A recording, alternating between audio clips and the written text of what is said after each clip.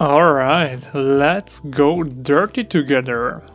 Not that dirty, what you have in mind right now. I mean dirty and dusty here on this little robot. And for that we can use here another material. Let's make a bit of space here. Copy paste. Yeah, come on. Yes, now we have it. And we can call this one dirt. Dirt, yeah, dirty. We need the merge node, multi-channel merge, yes, Arnold please. And wire it up. Come on, not so slow please. Yes. And come on, please. It's actually a very good start here. Okay, so now, and we need a paint node. Come on. Yeah, it's loading everything here into it. Let's wait. Here we go. We don't start with a paint node because we want to mask it out with the ambient occlusion. And I will show you here two ways how you can import some actual data which comes from another bake engine as an example. And you have two options. And option one is here under the object. You have here this little drop down called geochannels. And geochannels are basically a container for data. And to load some data in, we can click here on this I button. Navigate to our folder, which is on my desktop. Here the Maui robot, textures, and bakes. And then we can simply choose here the AO. Here utility raw, because we want the raw data, and import patches. So now we have it here in the geochannel, which we can rename to AO. And if we drop here a node called geochannel and look through by pressing 2 on the keyboard, you can see nothing is in here, but we can now choose here the AO. And here we have the data.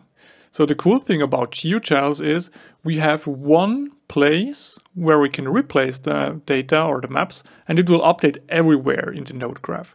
But there is another option where we can import some data, and that's by pressing P on the keyboard. 4K, yes, okay, scalar, and autosaving. Oh no, it's a slow one. Sometimes it's super fast and sometimes it's slow. Why is it so slow today? In the meantime, you can see I opened here some reference images. You can find this reference, which I gathered from the internet, in the project files as well. And I highly recommend to use reference images. I haven't started with the reference images here because I had a bit of an idea what I want to go. But when you start replicating some details, you definitely should work with reference images. It's super handy to have some reference on your side and to see how it's actually distributed, how it's broken up and stuff like that. Okay, now it's done, cool. So now here on the paint node we can go for right click, file, import, and import it here into the paint node. You can do that with textures, whatever you like. You can also import here some wood textures, whatever.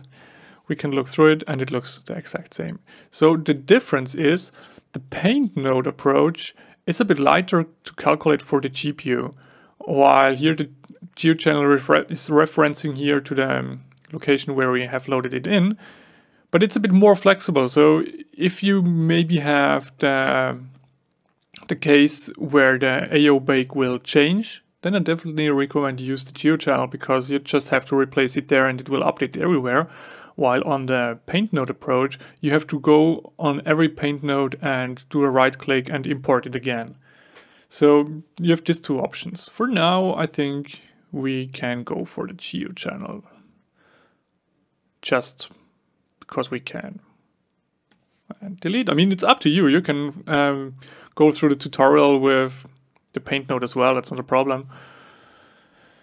So now we want to create a mask for our dirt. And the dirt is most of the time collected a bit in the occluded area. And here that's displayed in black. We can invert the mask just that it makes a bit more sense. So now wherever it's white, there will be some dirt collected. We can also insert here a levels node to grade it a bit to a point to which we like by playing around here on the midpoint. Okay, so now a merge node to break it up with some texture madness. Which one could work? I mean, we can try this one, why not? And here switch to overlay, and let's see what we are getting here. I think we can crunch it a bit. Levels, I really like the levels node, it's just so handy. You could do the same with a grade node or with the brightness lookup node, which is basically a curve, which you maybe know from Photoshop. Let's switch here to clamp the output and crunch it. I think we can tile it a few times, maybe 3. Why not? It doesn't look too bad to me. Really nice how it breaks it up here. I think we can crunch it even a bit more. So dust and dirt doesn't need to have a super hard edge. It can fade out a bit. It's like some dust which is slowly fading out. If you will do some rust, like here, you definitely need a hard edge like this one here. Then you need a hard edge, but we are doing some dust dirty stuff, so that's fine with a bit fading. So we can make it a bit more uneven with add another merge node and insert a cloud. It's actually noise, hook it up here as well. Go for overlay and adjust here a bit the size.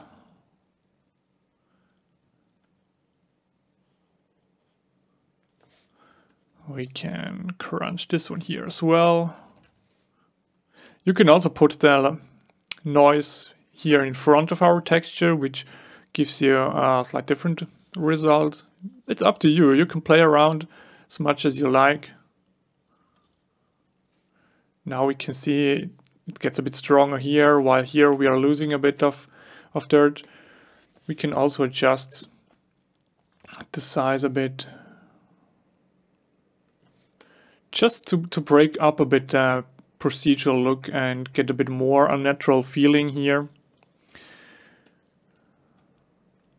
Adjust it here and hook it up to see what we are getting. Yeah, come on, go. And in the mask, and press 1 on the keyboard to view our shader. And that's where we are. Let's color here the dirt that we can actually see a bit better what we are doing. I like to tint it into a red because I don't have that much red assets, so it's a bit easier to see. You can choose whatever you like. You can also go for pink. That doesn't look too bad to me. Maybe here it's a bit, yeah, procedural-like. We can break this up very easily. Adding another merge node here and a paint node with an alpha of 0. Hook it up here, not into the base. That's the wrong one. We need to over it here. And you can leave it as normal because it has an alpha of 0. It will do nothing. So you can see it's still the same. Then we can go for our nice organic brushes here, the T-Rex one. It's actually a super dope brush here. And we can decrease it here a bit with a black color here on the side.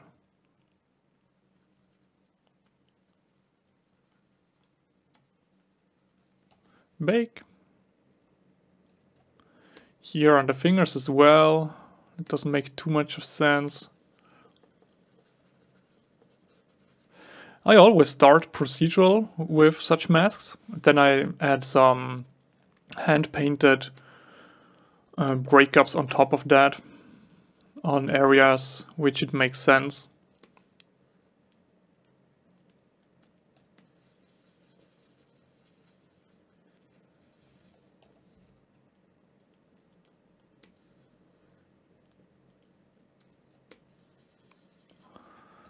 So we have the fingers a bit more clean because he's using his fingers all the time. So there it won't collect that much of dust and dirt. Maybe dirt if he's working in the garden and he's gardening for you, then yeah, of course, there will be some dirt. But that's another case which we don't have here. I really like how it looks so far. So let's add a backdrop, call it dirt,